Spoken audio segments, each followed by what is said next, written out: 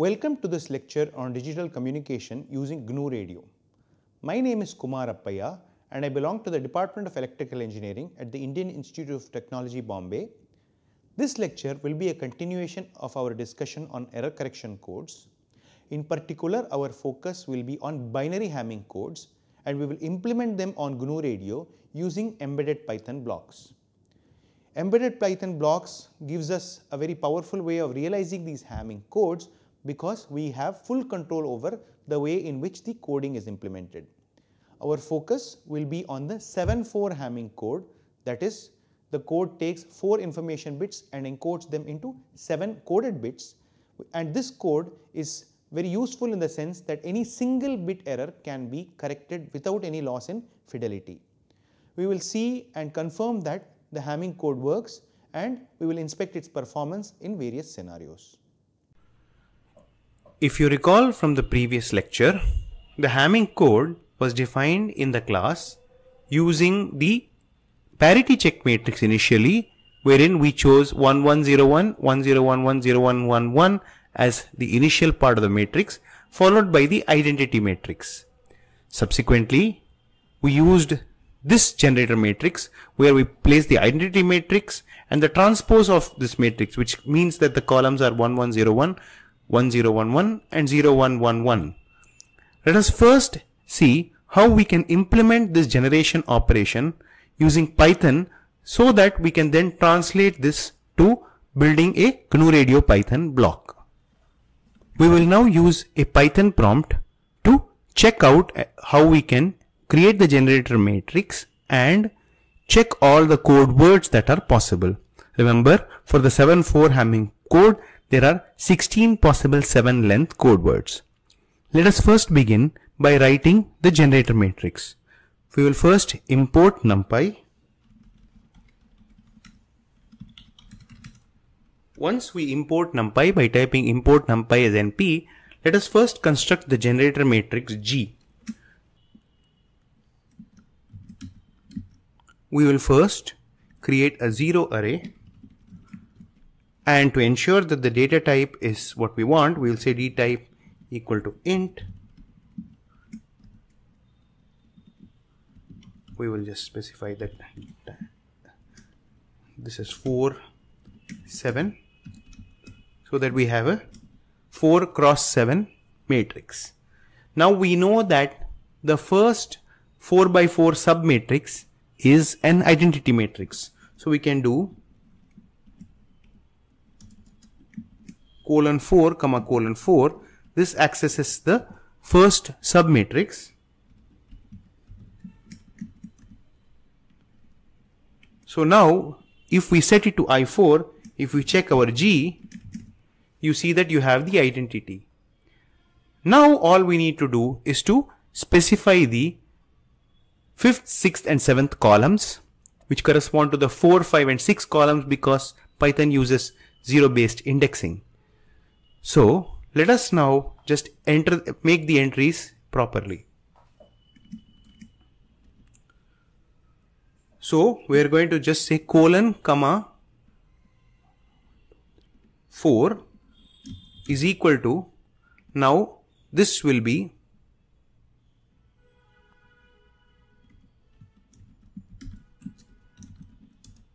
then : (5) will be, and : (6) will be.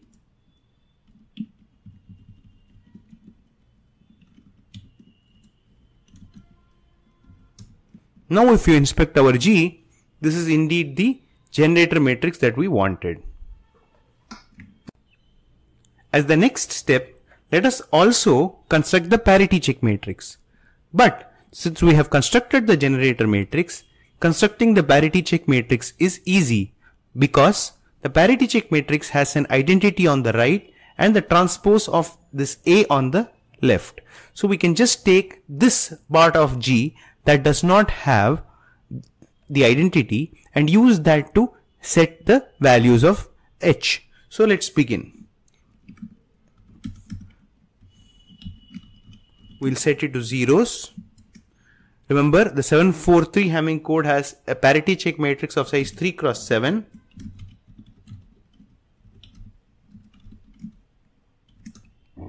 Next, we specify that the last 3 columns are an identity matrix, colon minus 3,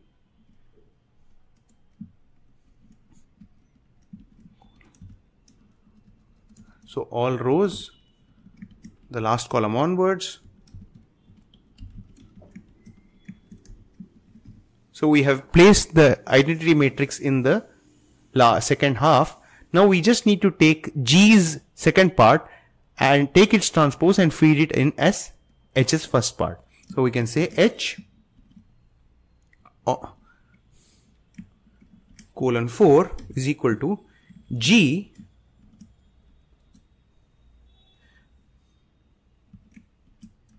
all rows 4 colon transpose. Now this is the parity check matrix that you wanted. How did we get this? Remember, in the lecture we discussed that if G had the form IA, then H has the form A transpose I for a binary matrix. If you want to verify that this is indeed the correct pair of generator and parity check matrices, it is very easy. We just need to perform modulo 2 matrix multiplication. So let's do H multiplied by G transpose. If you do that, then you will get numbers. Let's do this here. You'll get numbers of the form 2, 2, 0, 2 and so on. But remember, we want to do XOR operations, which means we want to perform matrix multiplications modulo 2, in which case you get the all zeros matrix. Now, this is fine, but what are all the 16 code words? So to get all the 16 code words, let's actually just go through it manually and get it. So for example, I'm going to now start encoding all the possible 4-bit vectors. So for example, let's say my messages is, we'll say 0, 0, 0, 0, 0, 0, 0, 1,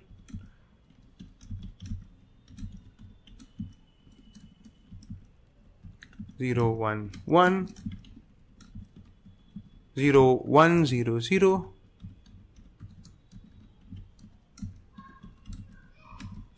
0, 1, then I'm going to have 0, 1, 1, 0 and 0, 1, 1, 1. Now if you look at this, right, these are 8 of the messages. I wrote them manually, but of course I need to add the ones where there's a 1 in the front. So I can just say something like this. This is in Python. I can write a list comprehension. I can say something like 1 plus I 1 colon for I in M, and this will give me the corresponding entries for 1. What this does is it takes all the entries from the second one onwards, each of these, and prepends 1. So now I'm just going to do M is equal to M plus this, and I have all 16 binary vectors. In fact, you can do this more efficiently with some other methods, but I'm just sticking to this. So now I'm just going to say code words is, and all I'm going to do is I'm going to do this list comprehension approach. I'm going to just multiply this M by G transpose. So I'm just going to say say I at G transpose for I in M.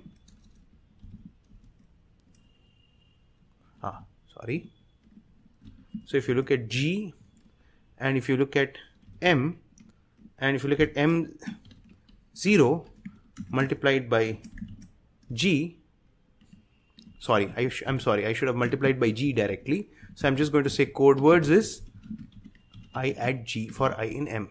So now if you look at the code words, you get all 16 code words, but you see the mistake that we made. We did not do modulo 2. So all we do is we say %2, and if you look at code words, you have these. Now this is these are purportedly the Hamming code words. There are 16 of them. To verify that these are indeed the valid code words, we can use the parity check matrix. So we can do something like h at I for I in code words. Of course, modulo 2, remember to do that. And indeed they are all 0, confirming that these are valid code words. Let us now make a final observation of these code words. You can check that no two code words are going to be, any two code words you pick, they will differ in at least 3 bits. That is, if you take the first one and the second one, they differ in 4 bits. These two differ in these 3 bits. So there is always a difference of at least 3 bits among any pair of code words. Now, the final aspect that I wanted to mention is if you want to implement this in GNU Radio, then we need to actually perform the XOR operation. Of course, one way is to add them and perform modulo 2, but there is another way. Let's, for example, take the error vector. I'm going to take an error vector, say 0, 1, 0, 0, 0, 0, 0. Now, if I say h at E modulo 2, I get this syndrome. Okay, that's basically the error syndrome. And if I want my Y to be a code word into it, let's say I take code words 4, and if I want this E to be XORed with this, it's not very obvious as to how you can directly do it. Of course, you could just make this E into a NumPy array, and you can just do code words 4 plus E. That will give you this error. That will give you the erroneous sequence. You can do modulo 2. You have to put it in parenthesis. But this is a little cumbersome.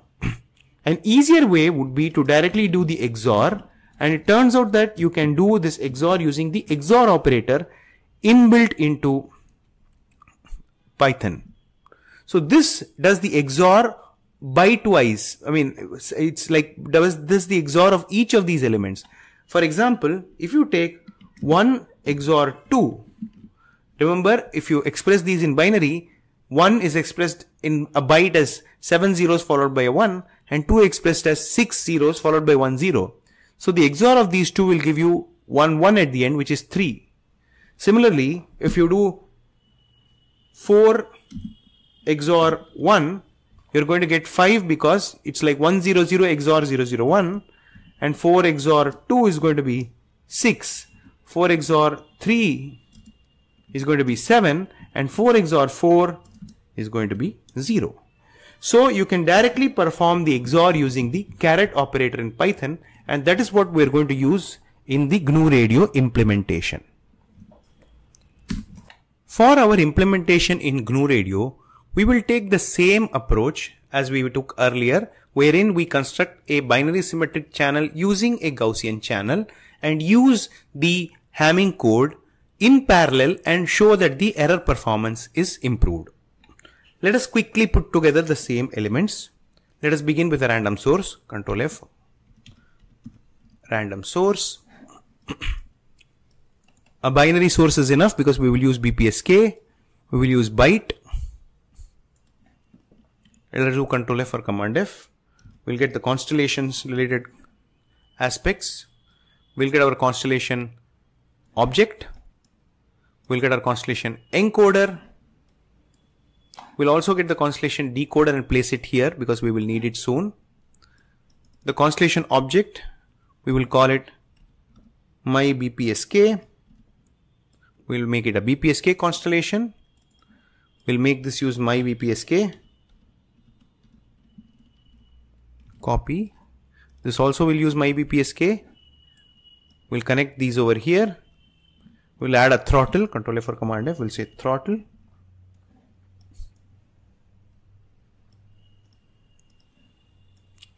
Next, we will add a float, complex to float, complex to real, in fact, Control F or Command F, we'll say complex to real.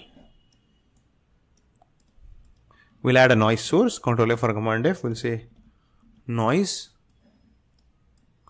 We'll make this a real noise source which has amplitude noise std.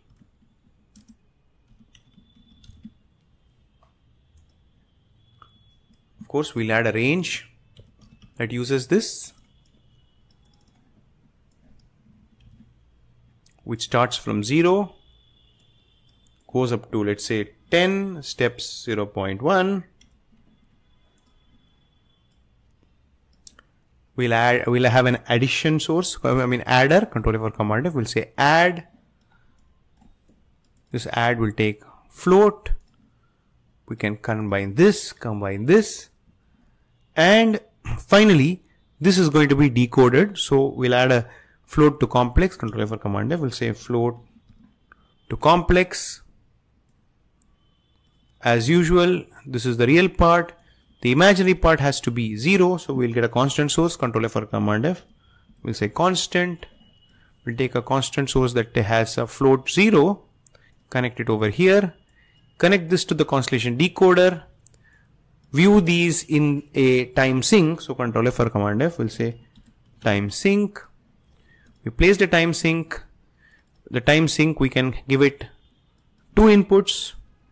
We'll also make it float. Then we can just add a character to float. So Control F or Command F will say char to float and convert these bytes so that they can be viewed over here. Another char to float to view the original constellation or original BPSKs basically. So now if we observe, they overlap very nicely. If I increase the noise, you will see that the blue and red don't match because there are errors. In order to again visualize the errors, we can add a histogram sync. Let's first rotate this by using the left key so that it's easier to lay out. I'll rotate this also. I'll rotate this also to the right a little bit. Maybe I'll just keep this as is. Now I'll add a histogram sync, Control F or Command F. I'll say histogram sync. And the way our histogram sync is going to operate is that you will essentially take these two, subtract them and take the absolute value. Subtraction will give 0, 1 or minus 1, a minus 1 or 1 indicating an error. So we'll say Control F or Command F. We'll say subtract. The subtract operator, which takes float, will take this, will take this. This is going to be viewed on our histogram sync. And if you execute the flow graph, you see there are no errors. If you increase this, you will see that there are errors because of this +1 and -1. Let's just change things around. Let's make this go from, let's say, 0 to 1, and let's also remove the auto scale. And now the only change which you have to make is that we want to add an absolute value over here. So we'll do Control F or Command F and we'll say abs, and this absolute value will rotate, double click, make it float, goes here, goes here. And now we are set. We can now get a visual on the errors. So the correct is here, the error is here. Let's just make things a little more convenient by making the x, let's say minus 0.5, and now you should be able to see both. So as you can see, there are errors over here. Now we are set. I think it's adding cumulatively. Let me get rid of that also. Accumulate should be no. We can add a grid. Now we are set. We can always just visualize the errors over here by counting these and comparing with this. This is the number of correct number of errors. We are now set with the base. Now we have to repeat this with a Hamming code. Now in order to repeat this with a Hamming code, let's just make our flow graph a little more comfortable, convenient. And we're going to take the same random source, but we're going to duplicate many of these in order to get the get the bits out and the Hamming code and everything. We'll do that as we proceed. The first thing is that we take the random source and we need to now perform the Hamming encoding. So for that we will use a Python block that takes in these bits 4 at a time and yields 7. So the first thing we're going to do is we're going to demultiplex the stream. So Control F or Command F, and we'll say stream demux. We'll double click.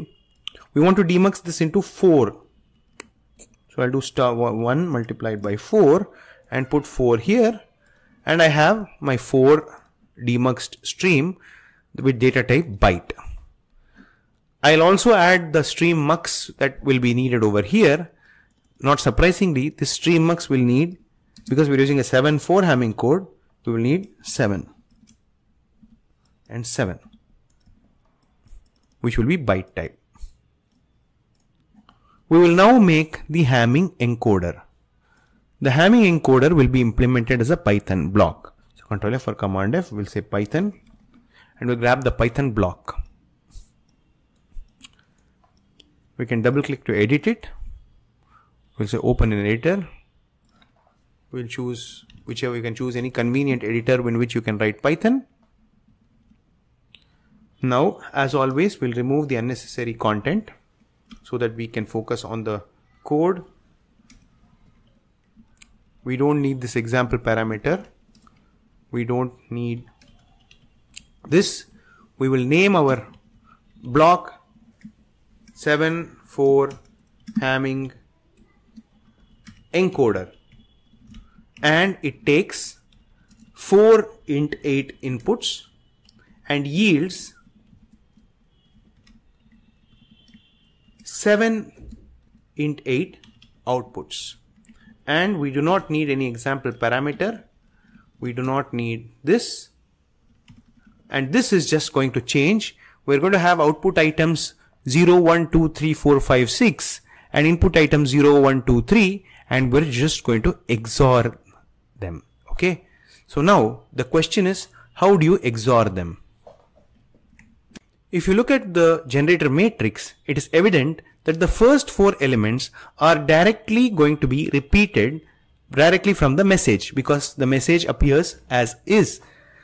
Then the 5th element is messages bit 1 XORed with bit 2 XORed with bit 4. So it's like 1, 2, 4, 1, 3, 4 and 2, 3, 4 are XORed to get the remaining 3. Let us implement this using the XOR operator on the GNU Radio Python block. So a direct way to do this is to just implement the same thing on the first 4. 1, 2, yeah. So 0, 1, 2, 3, 3, 2, 1. So we have now completed the XOR operation. Sorry, we have completed the encoding operation for the first 4 bits. For the remaining, we will use the XOR operation. This is the redundancy. Now output items 4, which is the 5th bit, is, remember, it's the 1st, the 3rd and the 4th. So I'll say input items 0 XOR input items 2 XOR input items 3. Next, output items 5 is input items 0 XOR input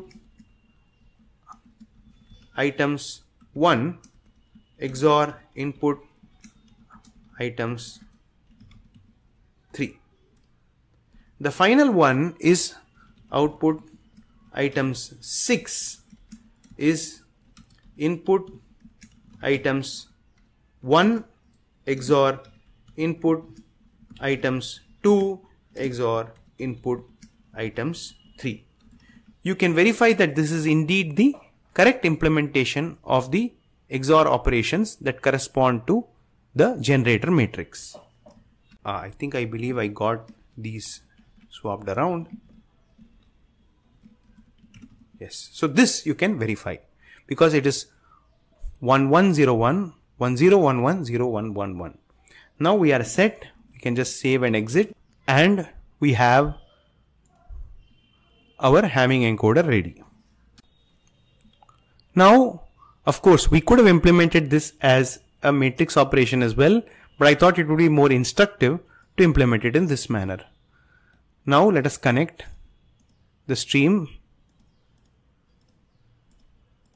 and let us multiplex the stream back so that we are ready to transmit this. And the Hamming encoder is done. Now we need to perform the same modulation operation and addition of noise and so on. So let's do that by copy pasting. So I'm just going to copy the encoder, Control C, Control V. We have our encoder, and then we'll have a complex to real, Control C, Control V. We'll have a complex to real. Then we'll have noise, Control C, Control V. We add noise, Control C, Control V. We have an addition block.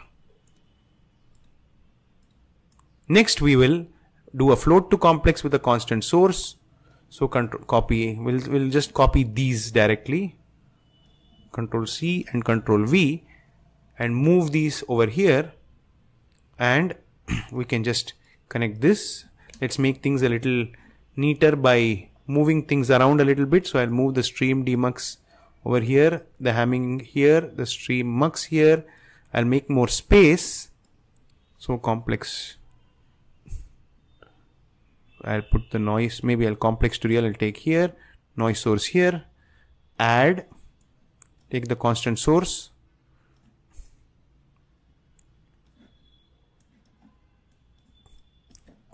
and now you have a Constellation decoder. We'll make some space over here and we'll rotate this to the left. Okay. Yeah. So one thing is, before we do the character to float, we need to perform the Hamming decoding. Now for the Hamming decoding, we will use a syndrome based decoder, for which we will use the parity check matrix that we saw earlier. So we will implement this particular parity check matrix, and as you're aware, by directly looking at which syndrome we get and finding out which index of H that is, we can directly compute where the error is. And let us now perform that operation. Let us grab a Python block again and again start editing it. Let us once again start making our edits.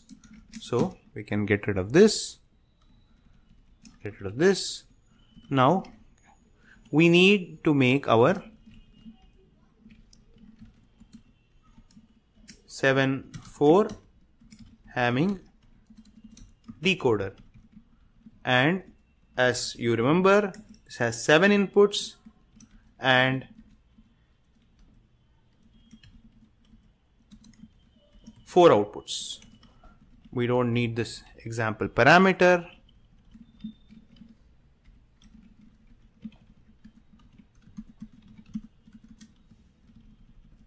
We don't need this. And now we come to the main part of the code, where we need to find the syndrome, and based on the syndrome we can just flip the bit. And because our code's generator matrix has the form where the original 4-length sequence appears in the first part, after flipping the bit, correct bit, we can just read off the decoded data by looking at the first 4 bits. Now let us do our decoding process. The first thing is, to find our syndromes, all we need to do is we need to perform 3 appropriate XORs. Okay, we need to perform 3 appropriate XORs of our received inputs. So I'm just going to say this. For convenience, let's just write down the Hamming parity check matrix over here as a reference. So let us write the parity check matrix. It's 1 1 0 1 1 0 0 1 0 1 1 0 1 0 0 1 1 1 0 0 1. This is the parity check matrix. Now we are ready to perform the operations to obtain the syndrome. So we are essentially going to take this as the first bit, this as the second bit, this is the third bit. So I'm just going to say syndrome 1 is equal to, I'm going to take all input items en masse, XOR. So I'm just going to find the first syndrome. So I'm going to XOR input item 0 with input items 1, because it's 1 1 0 I'm not going to take input items 2.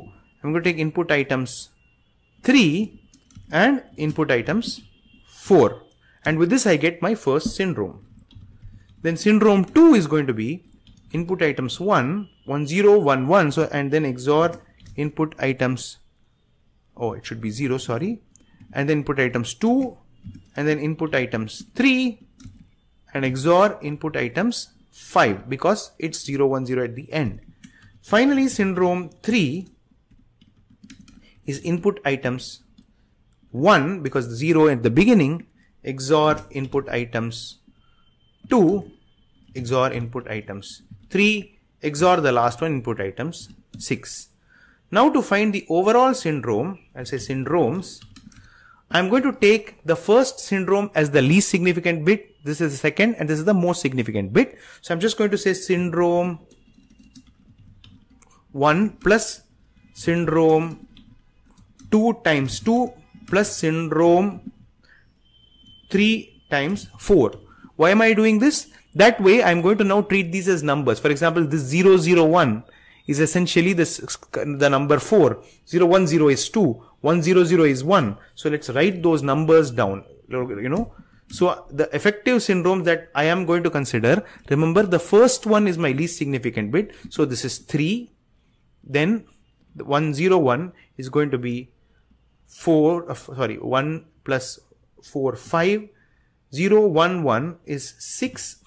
1, 1, 1 is 7. Then 1, 0, 0 is 1. 0, 1, 0 is 2. 0, 0, 1 is 4. So this corresponds to the syndrome. Based on which syndrome this is, I will correct that particular bit. So let us now move ahead. So now what I need to do is, I need to now perform a correction of the bits appropriately. I'm just going to correct it directly in the input items based on the syndrome. So let's go through this. For I in, and I'm going to say for I and syndrome, in enumerate syndromes. Now this will give me an iterator as well as the syndrome. So now based on what syndrome I get, I am going to perform the correction. So let's say I start with 3. If 3 is the syndrome I get, the first bit is in error. So I'm going to say if syndrome is 3, I'm just going to swap the first bit. So input items 0 I is, I'm just going to swap it 1 minus input items 0 I. This is the first bits. Elif syndrome is 5. This corresponds to the second bit being flipped. So I just need to flip the second bit. So how do I do that? I just press 1 here. Let's copy this and then let's look at the third bit. For the third bit, the syndrome is 6. I have just put 2 here. For the fourth bit, I'll just put all of those, 4th, 5th, 6th, 7th. Okay. I need to do it only for the first 4 because others don't matter, but we'll just do the full thing anyway. So for the third bit, it's 6. So I have 3, 5, 6. For the fourth bit, it is 7. And this is going to be 3. This is going to be 3. For the fifth bit, it is 1 and 2 and 4 here. And this is going to be 4, 5, 6. 6, 5, 4. Now we have essentially corrected all the 1-bit errors by finding the syndrome and swapping the corresponding bits. If the syndrome is 0, then none of these essentially get activated and no corrections happen, which is the way it should be. Now the final thing is to copy the outputs back, and for that we will use a line like this. Output item 0 is input items 0.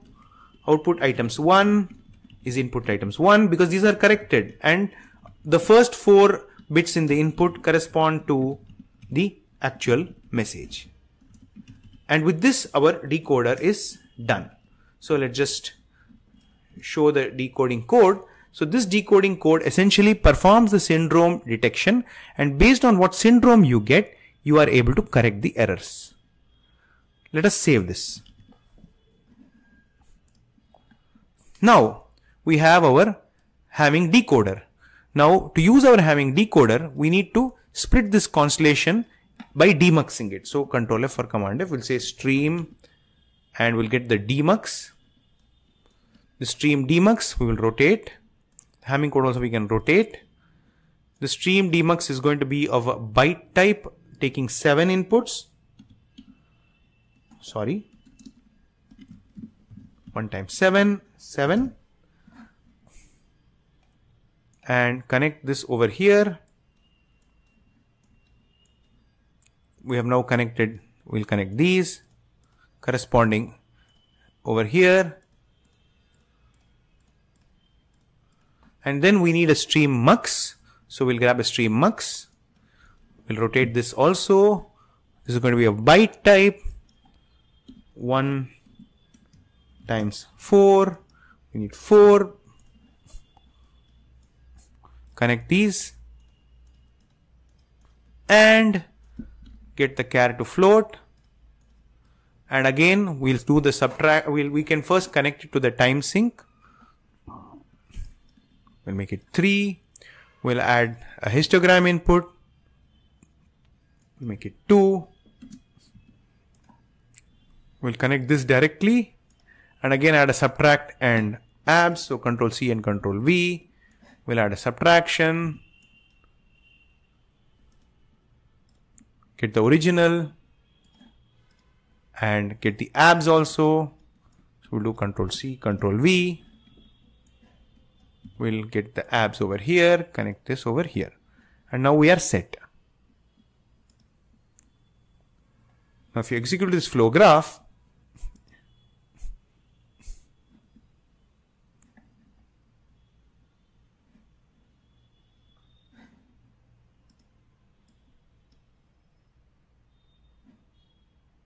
you can see, if you set it to this noise level, you can see that some amount of error correction seems to be happening. Let's do one thing. Let us actually increase the number of, let's increase the histogram number of essentially points.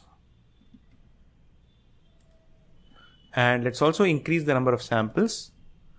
And let's perform this with some noise.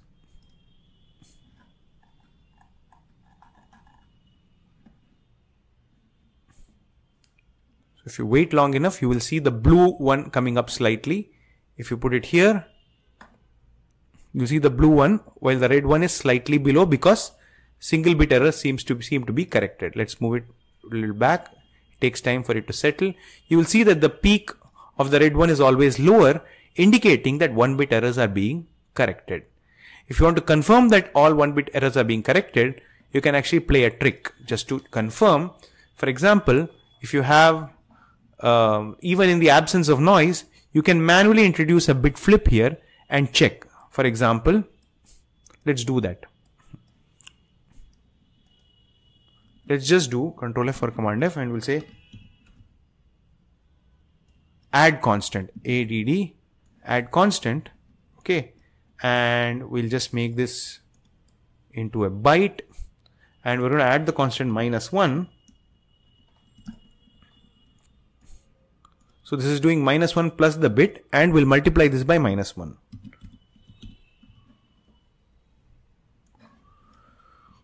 Oh, we'll do multiply by constant. We'll make this, we have to multiply by constant, unfortunately takes a float. Fine, let's do one thing. Let's actually add the bit error here manually. Let's just edit the Hamming encoder and then add some error.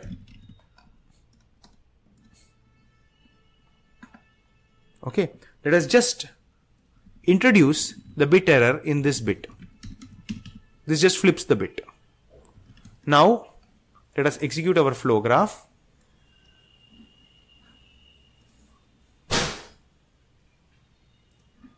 Yeah, so this multiply has to go. If you execute our flow graph, you will see that there are no bit errors that have occurred because the Hamming code corrects single bit errors accurately because we have implemented it correctly. Of course, let us now reset it so that we don't have that manually introduced error. And with this, we can confirm that the Hamming encoder is able to correct 1-bit errors accurately, even in the presence of noise. Let's wait.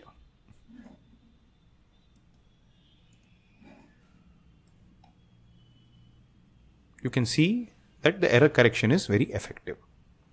So in this manner, we have implemented a Hamming encoder and decoder using a Python block, and this is a very powerful code, and GNU Radio also has other code facilities. For example, if you just say Control F and type error, or rather you say coding, you can look at Reed Solomon error coding. Yes, you can say FEC, async decoder, encode, and all those things. You have all Polar code, you have all these kinds of encoders and decoders that you can put together and use to good effect. As a final closing and optional remark, one aspect is that we have implemented our decoder quite inefficiently because of the fact that we checked every syndrome and flipped the bit basically manually. So there is an alternative way. The alternative way is to use Python to good effect and use a mapping between the syndrome and the bit to flip in order to perform the flip in a more efficient manner. So let's, for example, look over here. So over here it is evident that if the syndrome is 3, then the bit we have to shift is 0. The syndrome is 5, the bit we have to shift is 6, and so on. So we can create a simple mapping using a Python dictionary. We can say syndrome map, and we can just create this dictionary manually. So we say we map 3 to 0, 5 to 1, 6 to 2, 7 to 3, 1 to 4, 2 to 5, and 4 to 6.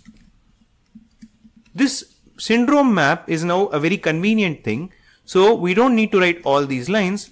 All we need is a single line over here. We just need to say syndrome map of syndrome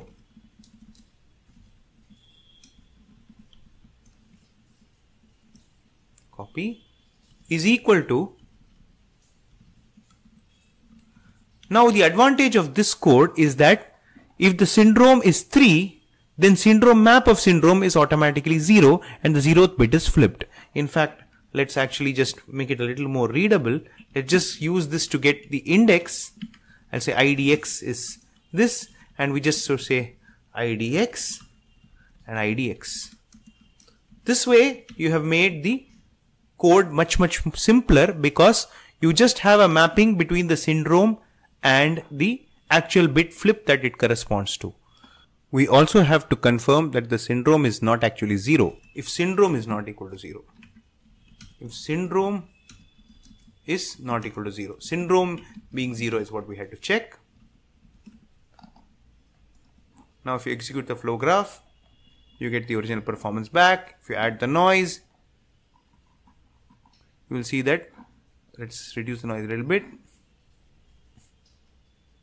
You'll see that the Hamming code works pretty well.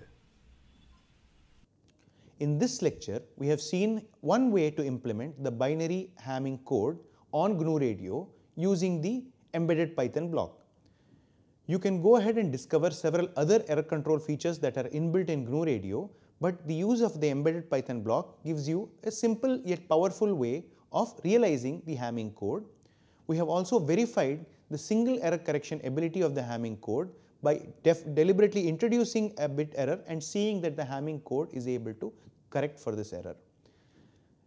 In the coming lectures, we will see how error correction codes also fit in as part of the building blocks of a communication system, and see how you can use this to improve the performance of your communication system overall. Thank you.